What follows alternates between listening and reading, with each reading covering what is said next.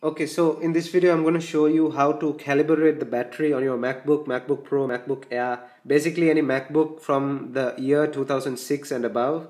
I think that's from where it works, this recalibration thing.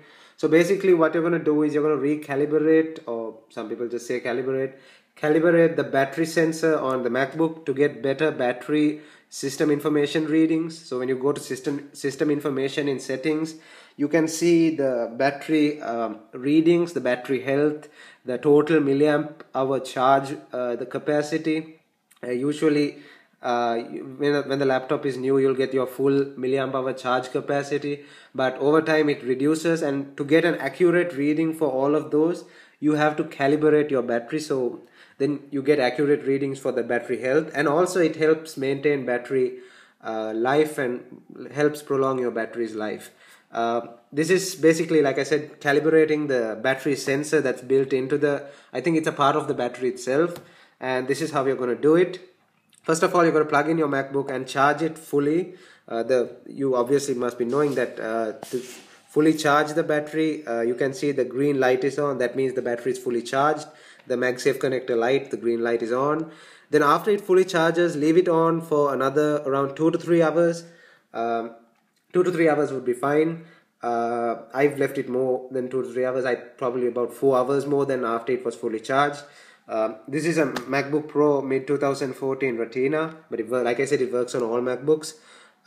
So fully charge it and leave it for 2 hours extra. Then what you're going to do is you're going to take the charger out and you're going to use it as normal. Just use it as normal as you normally do. And what you're going to do after that is when the battery comes to die, when it's dying, it'll give you all these warnings saying battery low, battery low, battery low, and all that stuff. Let it sleep on its own. Just use it until the battery entirely drains. Use it on till it drains, and it'll automatically go into sleep mode. Okay, so now at 5% battery we get this warning. This is the low battery warning. So at this point you're going to want to save any progress you've been doing, any iMovie rendering or Word sheet or Microsoft PowerPoint or whatever you've been doing. I urge you to save it. There is an autosave feature when the Mac automatically shuts off, it goes to sleep mode. There's an autosave feature, but just as a precaution, see if it's important work, just save it manually. So let's wait till the battery entirely shuts off. I believe it shuts off at 3%. The Mac will go into sleep mode, and then let's continue with the video from there.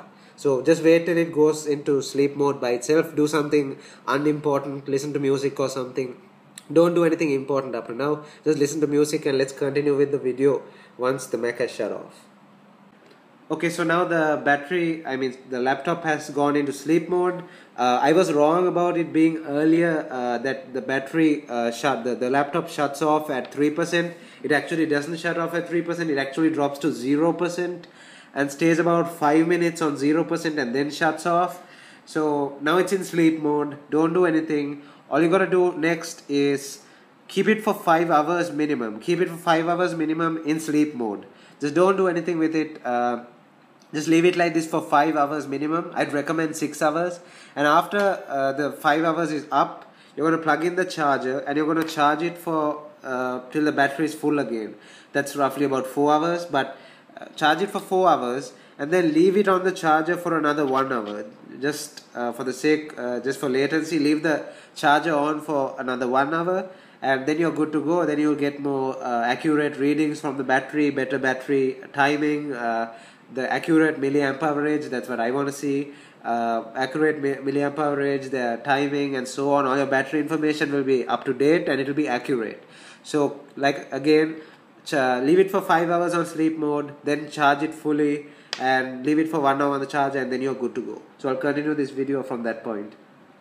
Okay, so it has been roughly around 5 hours since the battery has been fully charged. It charged within 4 hours, and I just kept it, like I said, for 1 hour extra for latency, and I'm going to take it off. So now you're ready to go and read all the battery information and everything regarding the battery health, milliamp hour, full charge milliamp average, and so on, because now everything will be more accurate. The readings will be more accurate after this calibration.